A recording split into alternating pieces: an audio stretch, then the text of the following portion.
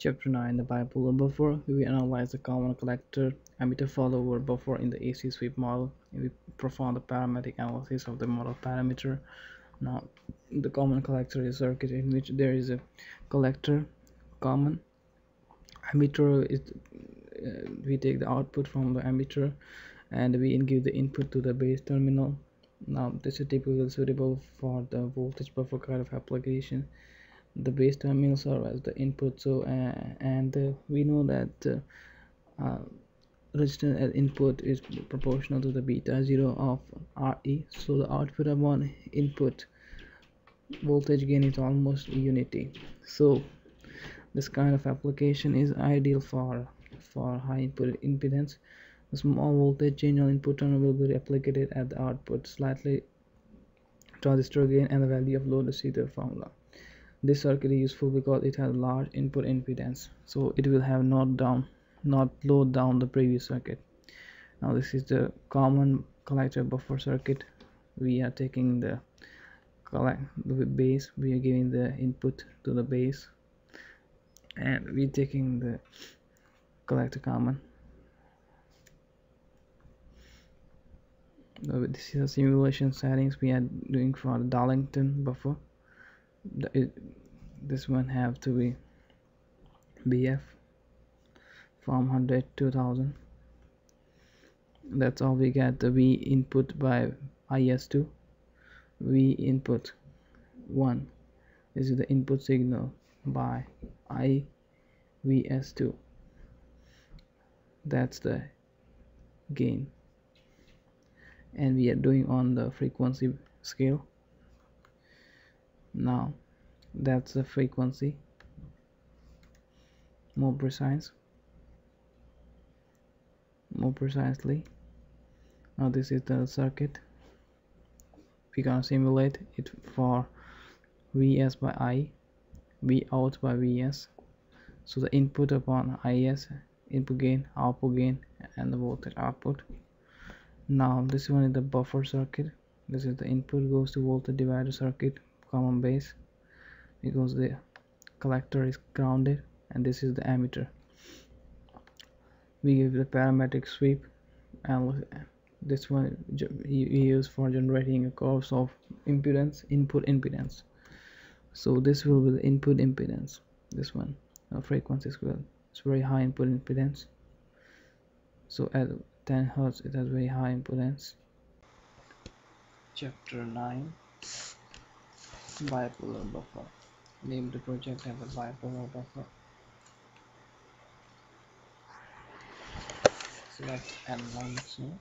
Select the location you want to see.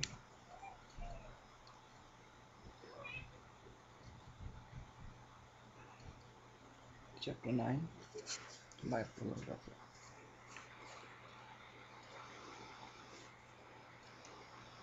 Select the location you want to create the project. Create a blank project. Now,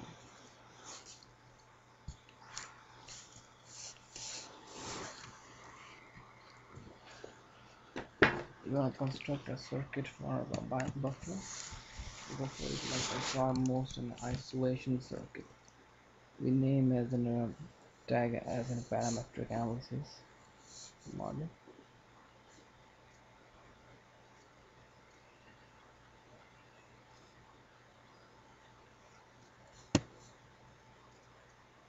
We could do only the parametric analysis because we want to study the number of Z curve with the various beta values.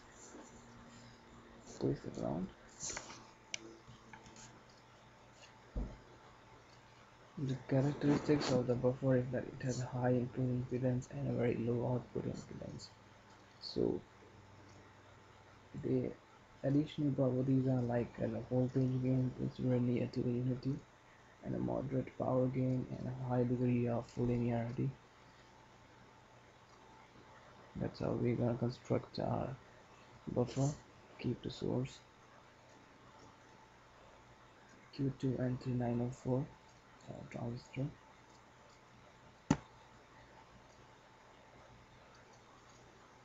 Select resistor. This one is the base resistor.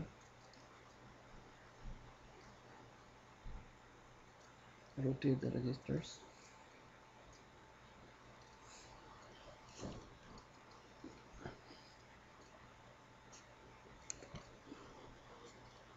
In this circuit, we take an output from the emitter rather than the collector. Now we want output voltage nearly equal to the input voltage. The circuit also known as the emitter follower. So we will take the output from the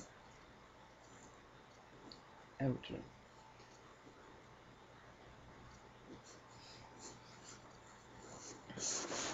So let's drag over the coupling capacitor, input capacitor, and coupling output capacitor near the load.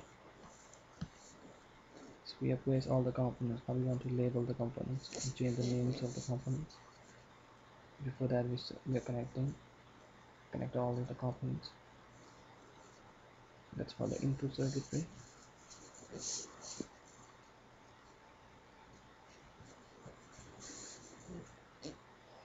The output will be almost equal, like near to the input. That's why it's called a buffer. You can say that it's an emitter follower. The emitter follows the base voltage. Whatever you give at the base, the emitter follow it. So we need to give a base voltage biasing.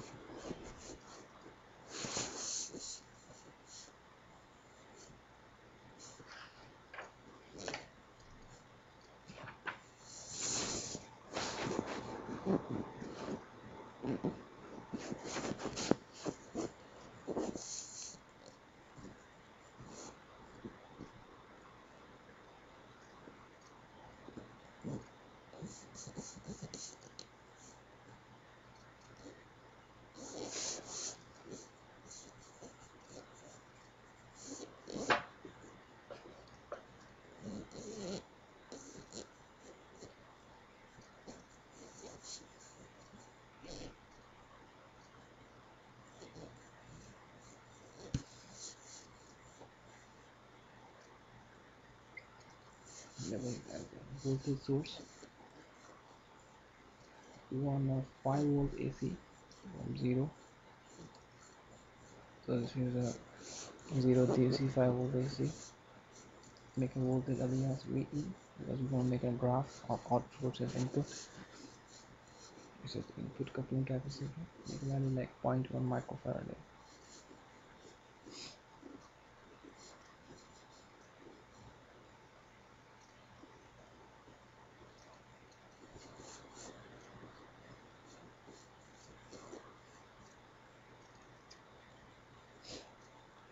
These are like base resistors. So we want to make a base circuit and a biasing circuit. So this will bias the transistor. So make a 10K. This is the emitter resistor, which is at the output side. We want emitter to follow the base, so the particular value is 5K. C2 is the coupling capacitor, so let's see out.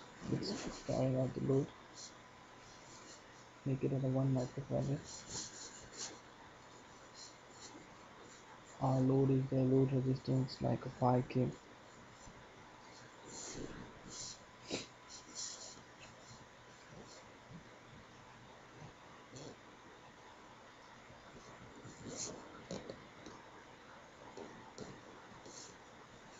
Make a DC voltage 30 volt, which is biasing the collector.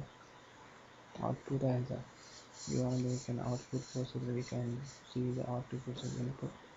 We can tell it as V output. We're gonna then as VB because we also want to see the base voltage. Collector is AC anyway.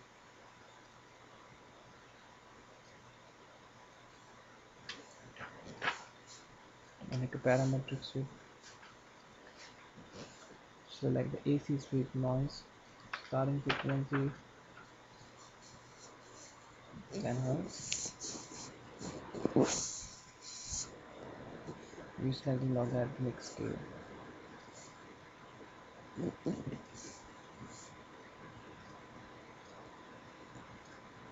Use the parametric sweep to the PN NPN transistor. name O4. Let's give name the parametric name as a B1.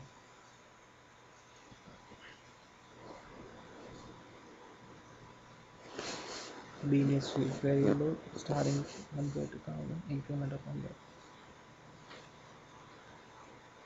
This will give the value of see output.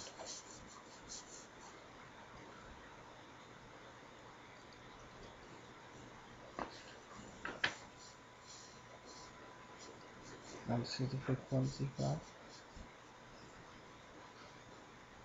We want input divided by Vs. So that's input by Vs. So the voltage input divided by IVs.